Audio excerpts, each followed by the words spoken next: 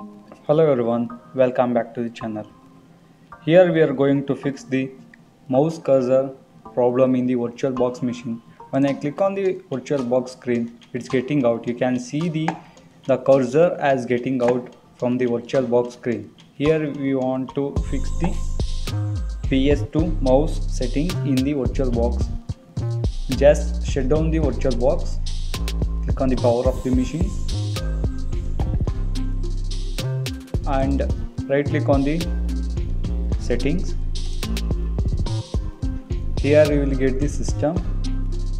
Here you can see the pointing device. Right now I am selecting the USB tablet. Click on this option, click on the OK, and now try to start the virtual machine.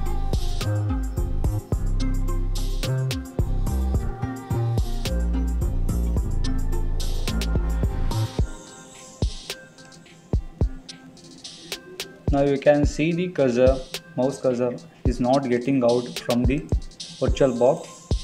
I can use parallelly in the outside of the VirtualBox and inside of the machine. We can see the difference.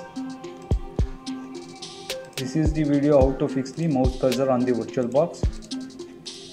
Thanks for watching. Like and subscribe the channel.